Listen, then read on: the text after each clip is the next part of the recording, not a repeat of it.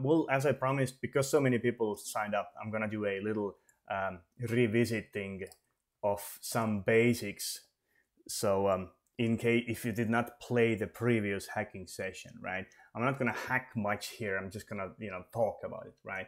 So this is a SQL monitoring report. I assume you've seen some, and a few things to be aware of, right? Of course, this is the plan on the left side, but one of the benefits of SQL monitoring, starting from 11G, is that it actually gives you execution plan line level breakdown.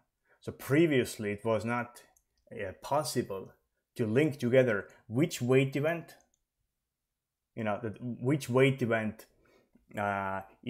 happened on which execution plan line exactly. It wasn't possible to reliably link these together. Starting from Oracle 11G, since Ash has new columns about it, it is possible to link together exactly that many CPU samples happened on this line, and that many single block reads and direct path reads and direct path writes here happened on this line, right? So and how you would read that is that the duration of a query, this is the wall clock human runtime of the query from when the execution phase started, all the way to until the cursor was closed, or until the cursor was cancelled, in the sense that it sort of fetched all the rows it wanted. You see, it has fetched 800 times. It fetched all the rows it wanted, and then it either cancelled the query cursor programmatically, or it reached the end of data. When you reach the end of data for your execution, then the cursor will be automatically sort of cancelled, in the sense that it will be unpinned and so on, and it's ready for the next execution, right? So this wall clock time can be longer than the actual database time. So the duration is the human wall clock time, what you perceive, what you see. But the database time is that how much time you actually actively did work for this execution in the database. So in other words, if you work, and then you're idle, because you're fetching some rows and you're idle, you're waiting for the next fetch to come in. If you're idle, then this will not show up as database time. So your cursor is still open. There's still more time to, more rows to fetch. But since you're idle between the fetches, your database session is idle between the fetches, then you see there is this gap. You see, so this missing time here, or it's not really missing, but this gap here is basically that, yes, we opened the cursor and we reached the end of data, 6.8 minutes later. We had to do 5 minutes worth of work inside the database to produce the rows, and the remaining time in between, that was just application think time. This was our session was idle, waiting for the next fetch to come in, for example. One question: that duration is the elapsed time. Can we say that like that? Yes, duration is the human elapsed time of this query, right? Parse is not included. Execute is included. Fetch, end of data. That's the duration, right? But why I would not call duration elapsed time, I would not use this word, because elapsed time is also used in like SQL trace and so on. So actually, let me take it back. So if you mean that, is duration the same thing as elapsed time that you see in AWR or SQL trace, then no.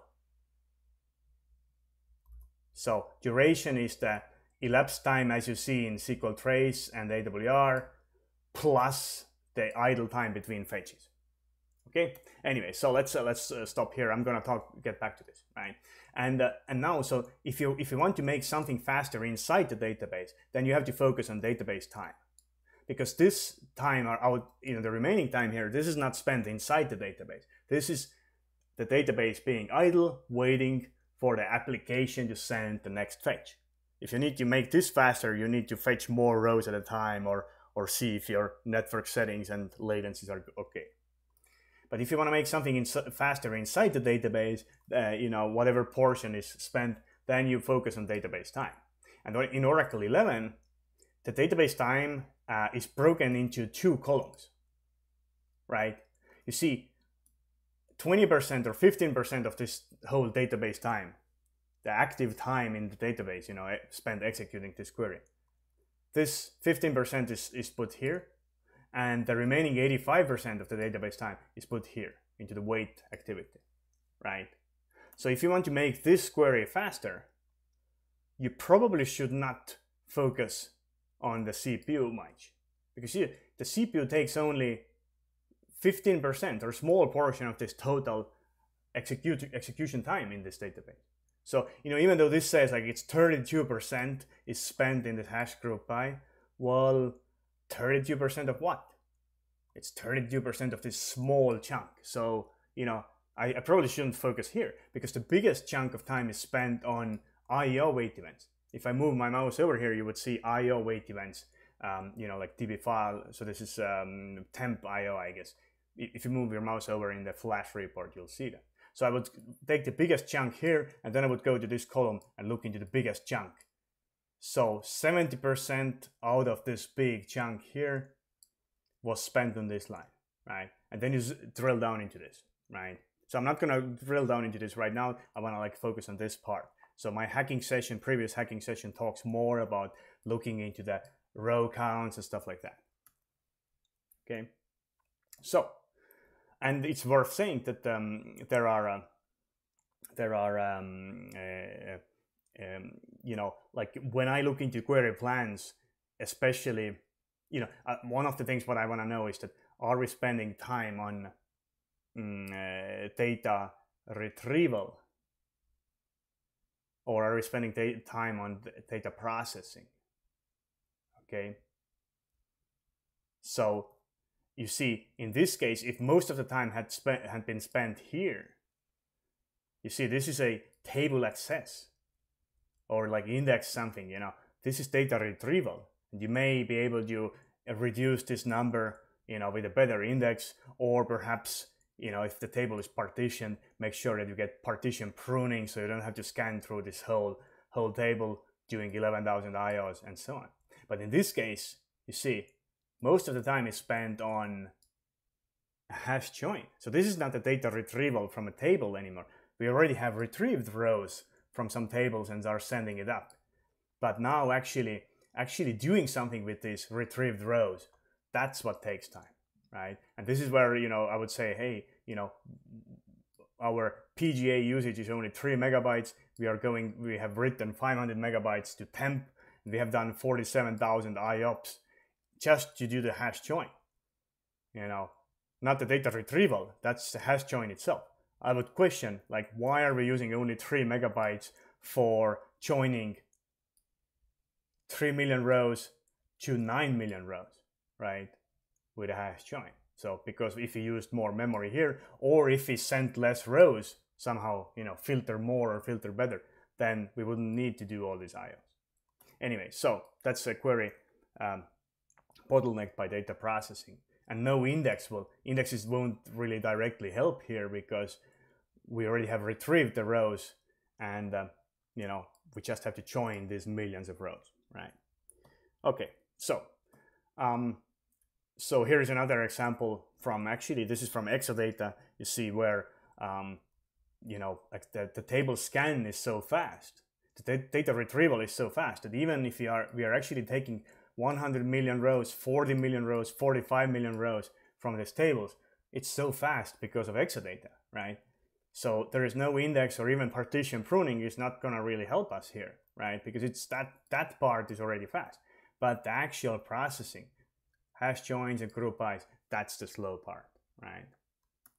Okay, so so this was 11, but in Oracle 12, Oracle actually has made something better. You see, in Oracle 12, we have one column only called activity. And both the CPU and wait events, they are like put into the same column. So, and here is an example of the data retrieval. Or okay, so before I go to the data retrieval part, you see, so in Oracle 12 instead, you see in Oracle 11, you had two columns. You had to know how big this CPU amount was proportionally, and then you know that 32% of all CPU is actually 32% of this small chunk. So it's actually a bit more complex to kind of model this in your head. But in Oracle 12 onwards, both the CPU usage and the I/O weights are sort of normalized onto the same column, right? And I will explain. There are some anomalies here. I'll get there. So that's part of the plan, right? But basically now you can now you can sort of, these columns are sort of the scale is the same, right? So I don't have to like always look back up here to understand how big the CPU proportion is, right? But you might actually see that's weird. You see that how come we are reporting these two things come from different places? The database time comes from basically from SQL monitoring views. It's actually we ask from the OS how much CPU we have used, but activity comes from Ash. So, and it's interesting, look, this looks like 25%, right? 20%. But this, the same CPU listed in a different location is only like 5 or 10%. So what's going on here? I'll explain that as well. There is a anomaly here. But anyway, so what I wanted to say that in Oracle 12, now you have only one column, right? And you just can zoom in and you see CPU seems to be fairly small proportion here. And this is a case where all the time is spent in data retrieval. This is where a better index will help, right? Because we are spending all this time trying to get, some rows, and something has gone wrong here because we've done like 11 million IO requests trying to do an index skip scan, and we haven't found a single row yet. We haven't returned a single row yet, right? Anyway, so that's the data, that's Oracle 12. Okay. So, and one more thing. So here's another example from Oracle 12. It's a much quicker query that you see, again, almost all the time is spent on data retrieval. But you see the index access itself, we have done 9 IO requests only, right? So the index access itself, reading the index blocks, that hasn't taken much time. But actually, now that you have these index blocks and you get row IDs from this index, now you have to go to and actually read these row IDs, these blocks in from the table level. And you see, we have done 14,000 reads from the table. So this is what I often see when there is an inefficient index, in the sense that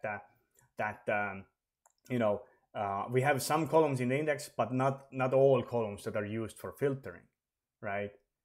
So you see, well, actually, this is so that may not be the best example, but we have gotten 15,000 row IDs from the index, and apparently the index was cached, but index blocks, if you do a range scan, they're pretty densely packed. 15,000 rows may fit into 30 blocks, right? So, and then because the index is smaller, the index is cached much more likely as well. So we only have read 9. We have done 9 IO requests for the index, right? And now that we have this 15,000 row IDs, you see, we have actually ended up doing 14,000 IO requests. Perhaps the cache helped a little, but we had to do a lot of table IO just to feed these rows up to the nested loop, who then, after the nested loop, nested loop has sent all these 15,000 rows to the group by and so on. The group by has actually only returned 3 rows after grouping to the some sort of cube join, or to the like a cube group by, right? Which has then done for actually broken this down rows a bit more. So So what I want to say here is that this is not an index talk today, but often what shows up is this, that when you have an inefficient index, the index access itself is not that bad, but actually having to get all these rows from the table after the index, that's a problem, right? And this is where I would look into, like, are all the columns that are used for in a where clause for this index, are all of these columns part of this index, right? And the order matters or helps us all, but I'm not going to go in there right now. Okay, so what else? I think this is pretty much the same. Up here, well, yeah, actually, I don't think there is much more to say here. This is a more complex plan, and looks like data processing is spending most of the time. And there was one question, like, why do we see wait events here? This is a group by. I mean, why do we see this guy a wait event? But when you move your mouse over here, you would see direct path read temp and direct path write temp. If we are sending 144 million rows from this child operator. We're sending that many rows to the group by, right? And after grouping, we still have 4 million rows left after the group by is done. We collapsed. We have collapsed 144 million rows to 4 million. So the group by seems to be very, very granular. It's not like a group by country. It's more like a group by, like a person's, ID or social security number or something like that, right? 4 million rows have survived after the grouping was done. Well, you have to keep these 4 million rows somewhere while you're doing the group by. You're keeping it in the PGA, and since the PGA manager only gave you 74 megabytes to work with, all these rows did not fit in memory, so you had to spill to temp. And when you have to spill to temp, you have to do disk IO requests. We have 24 gigabytes in temp, right? And all these 200,000 IO requests, reading and writing 24 gigabytes, that will cause these wait events. CPU usage as well, but wait events, right? And again, how do you make this smaller? Well, either increase the memory by running the query in parallel, something like that, or reduce the amount of rows, well, not this one, reduce the amount of rows sent up from here. Because if you do a group by country, you only would have like 200-300 rows to keep in track in memory. But if you do a group by country, city, and address and human name or something, you're going to have a big hash table that you need to keep somewhere, right? So this is just general advice. I'm not going to go into more specific because it would take too much time here. Okay, so this was the sort of the background, what I wanted to revisit.